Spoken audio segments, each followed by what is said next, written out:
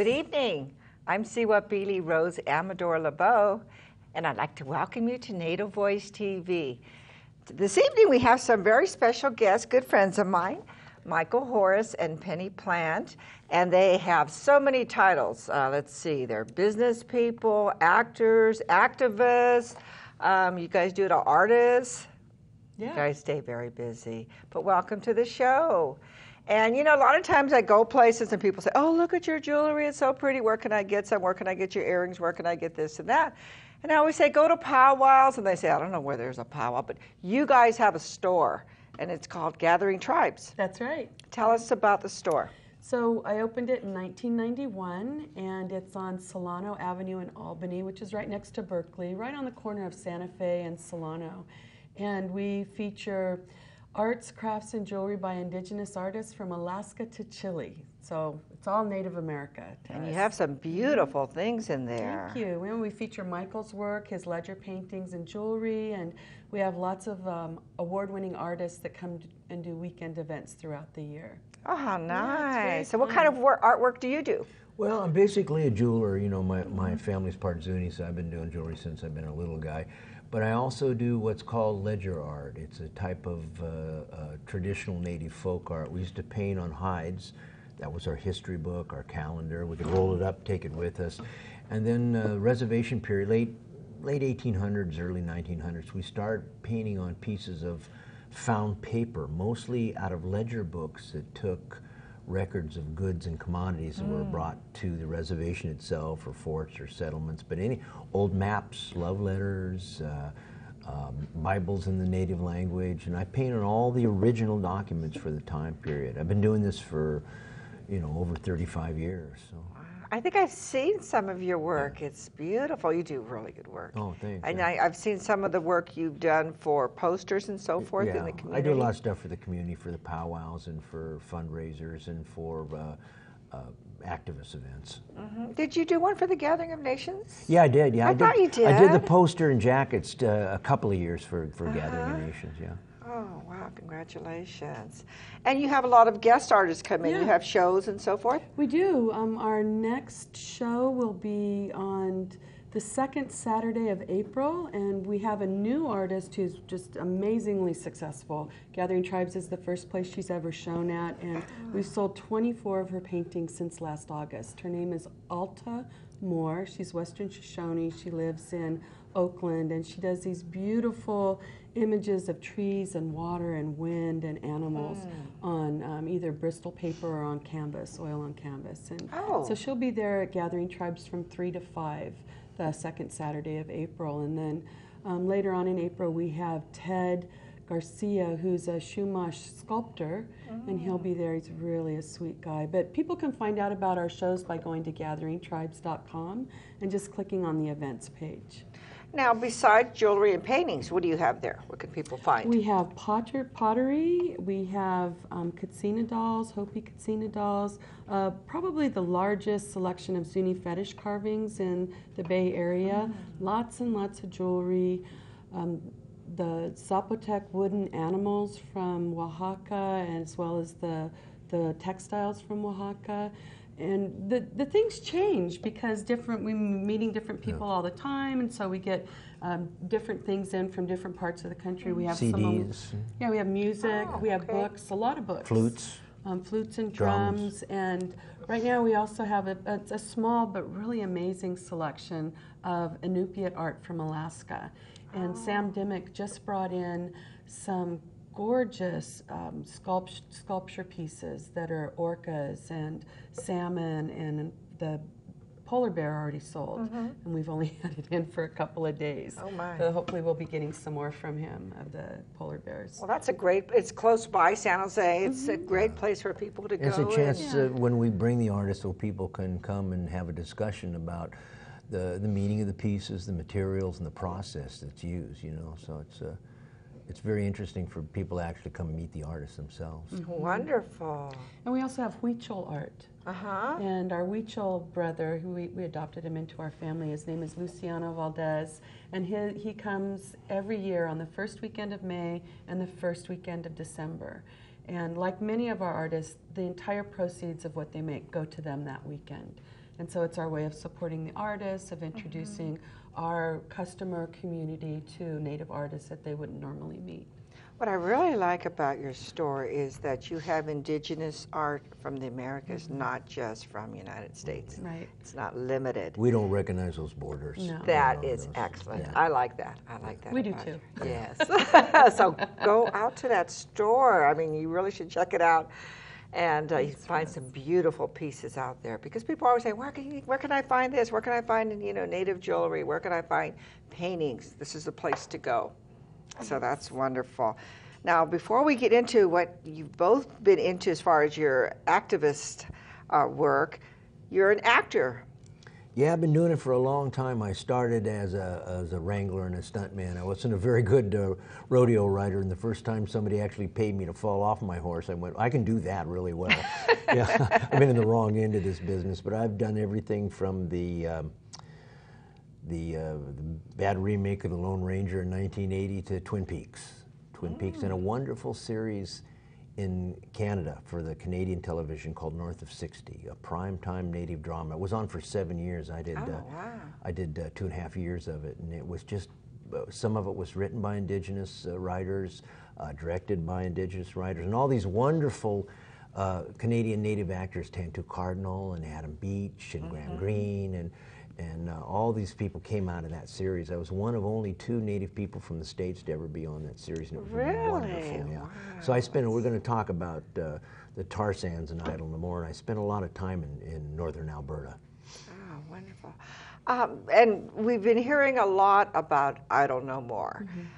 Here in San Jose, there was a Idle No More gathering at the Mexica ceremony just recently. And we had one at Valley Fair Mall. I was at that one, and I was at the one, the Kapoli Tonoleke dancers had one on King and Story in San Jose. So there's been several different gatherings or flash mobs, whatever you want to call them. But, what's it all about? Why don't we go back, and where did that start? So it started with 4 women, 3 First Nations women and 1 woman of European ancestry up in Canada. And I don't have the exact story, but I like to imagine them sitting around a kitchen table saying, well, the Harper government, the Prime Minister in Canada, is trying to violate our treaties and trying to get access to all of our waters. And so, what should we do about it? And they decided to start a revolution using Facebook and Twitter, similar to what happened in the Middle East and in northern Africa a couple of years ago, and with Occupy. And so they decided to call it Idle No More. And of course, we know a lot of us have always been idle no more.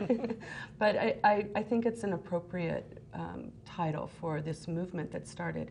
And they actually did that towards the end of October, so it took a while for it to gain momentum. And by December, the Bill C-45 was just weeks away from being passed, and the end of November, December, and they started with flash mob brown dances all through Canada. So when you think about the time period, imagine being in a big shopping mall up in Canada and doing your Christmas shopping, and all of a sudden hundreds or thousands of First Nations people come into the mall and start singing and dancing and having their signs about the bills that are coming down and about First Nations rights and the tar sands, and making sure that the environment remains sustainable or becomes even more so. And so that's how it got started. And also on December 10th, Chief Teresa Spence from the Ottawaspikut Nation in Ottawa, probably not pronouncing that accurately, she went on a spiritual hunger fast that lasted, I think it was close to 40 days. And her health was very much impaired, and she received lots of messages to not, fast until death. That what she had done was powerful and it helped move a lot of people, but we really needed her alive. And spiritual leaders went to see her from all over North America, including Chief Kayleen Sisk from the Wintu Nation up at Mount Shasta. And so it's really been a female-led movement. If you look at a lot of the photos online, you can see that at the beginning of these big marches, they're led by women.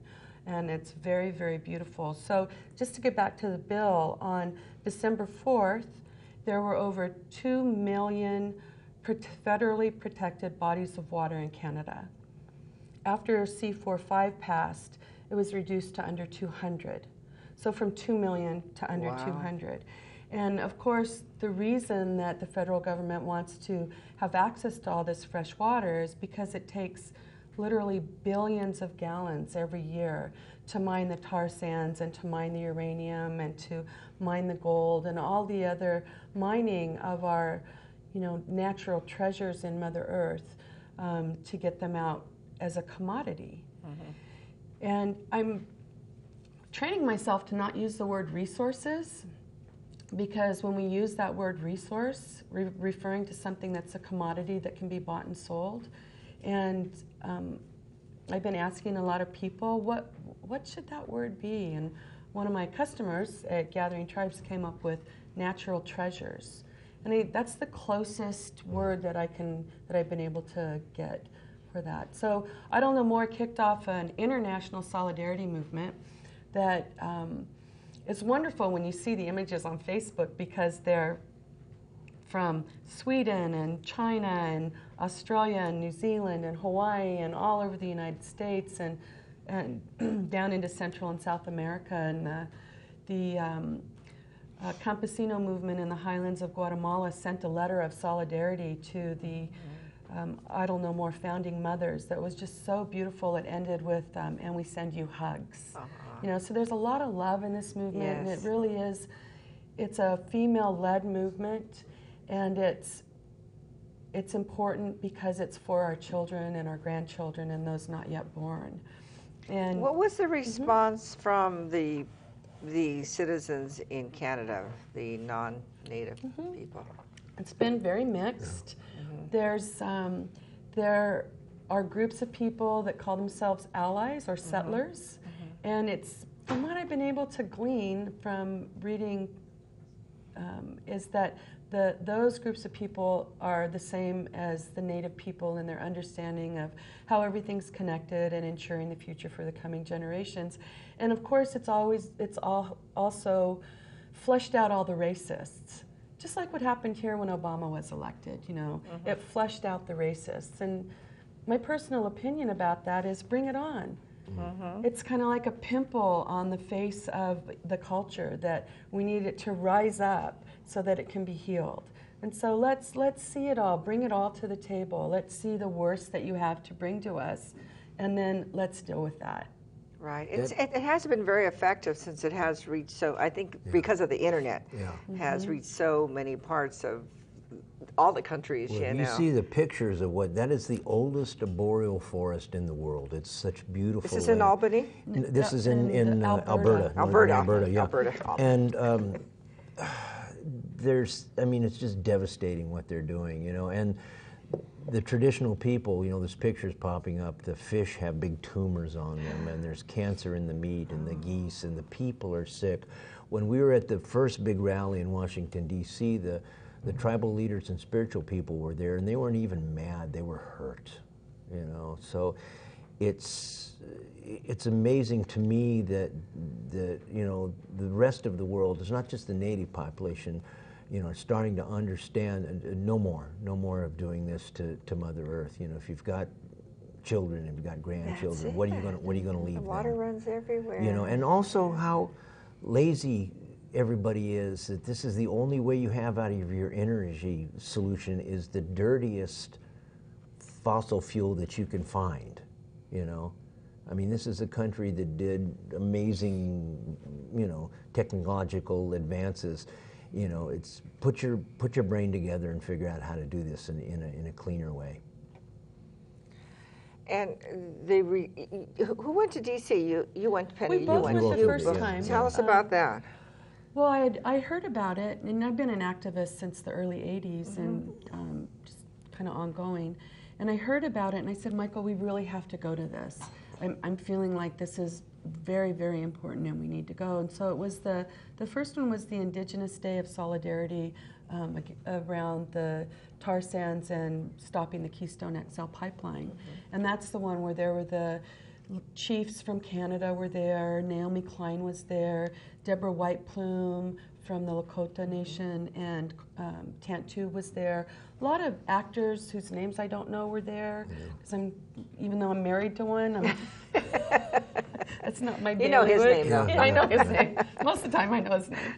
And it was amazing. It was thousands of people, and I think that day 70-something people did civil disobedience, and I would have done civil disobedience that day in front of the White House, except we had to catch a flight home that night. I didn't know that was going to go on. And then I went again in November of the same year, 2011, when we surrounded the White House, and there were thousands and thousands of people there, and a very large Indigenous presence. A lot of Lakota people, people from Canada again.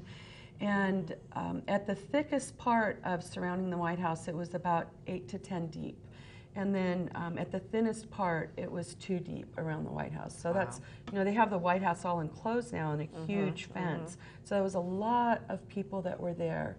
And then jumping forward to just recently in February, Bill McKibben is the founder of 350.org, which is an amazingly active and important environmental group. And the name comes from, we need to reduce the particulates in our air down to 350. They're at 390 right now, and the ball is already rolling on climate change, as we see with all of the big storms, and if the tar sands oil are able to get out into the open market in the way they want, it's going to increase those particles per million to over 400, which will mean that our great-grandchildren and great-grandchildren will be living in an environment that is unsustainable. And so Bill McKibben, he's the one that kicked the ball off for the DC rallies and for the big rally on February 17th, that there were actually lots of rallies across the country, but in Washington, D.C., there were over 40,000 people. So it went from about 10 to 12,000 people in November of 2011 to over 40,000 people just this last month. And here in San Francisco, there were over, I say between 5,000 and 7,000 people at the climate rally on February 17th in San Francisco. And we were working with friends of mine in the Idle No More community. We were able to make sure that Idle No More was part of that event. The organizers, which included all of the major environmental organizations, when I asked them if we could be a part of it, and this is what we wanted. We wanted a round dance, we wanted somebody, an Ohlone person to do the opening prayer, and we wanted a speaker. They gave us half the program. And I can't tell you how fulfilling that was, because I'm more used to non-Indigenous organizations saying, well, we're going to do this event and we'd like somebody to do a prayer. Like after the whole thing is organized, right. You know, the last thing they think about is us.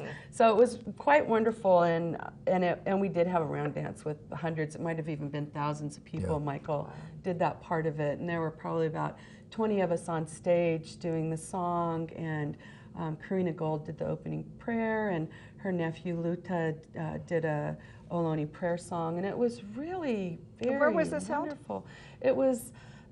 It was in San Francisco. The rally was at Justin Herman Plaza, and the first part of the event was surrounding the State Department building, which basically takes one whole city block in San Francisco.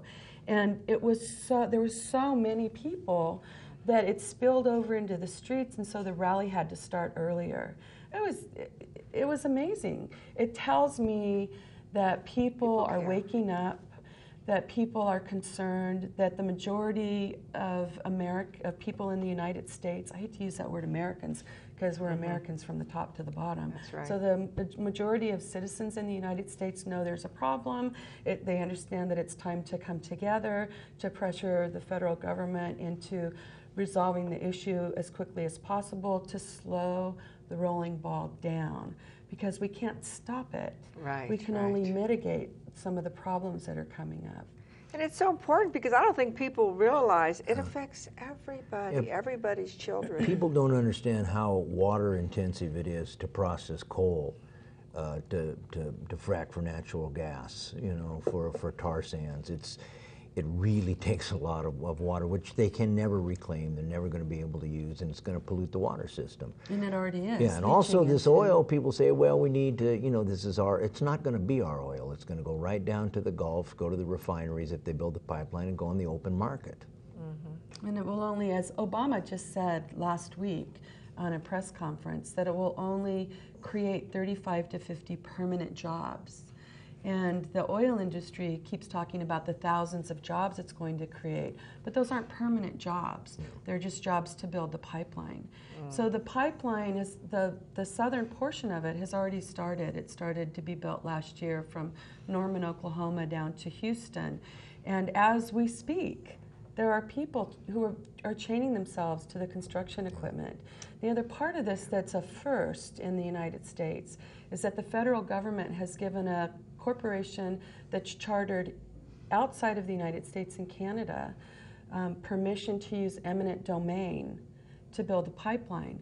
And so we have a Canadian corporation being allowed to steal private property from U.S. citizens to build a pipeline that does absolutely nothing for the community that it's being built in, where all the profits are still going to the oil companies in Canada. And it's destroying people's farms and their ranches, because all pipelines have spills. Yeah, it's already leaked. The parts that they've already built have been leaked. Tell me about affinity groups and how people hearing this for the first time, you know, say, I got to do something. How can I help? What can I do? So right now, the most important thing all of us can do, and I'm encouraging you all to do it on a daily basis, is to call, write letters, and send faxes to the President's office, President Obama, to John Kerry at the State Department, and check and make sure that your elected officials, like your senators and congresspeople, if they are for or against the pipeline. And if they're against it, write them a thank you note. You know, it's so grateful to all of those who are standing up. But there's also a senatorial committee that's been formed to try to take the decision for the pipeline, the Keystone XL, out of Obama's hands. So this is a dastardly, dirty, under the table kind of thing Any way you look they're at trying it. to do.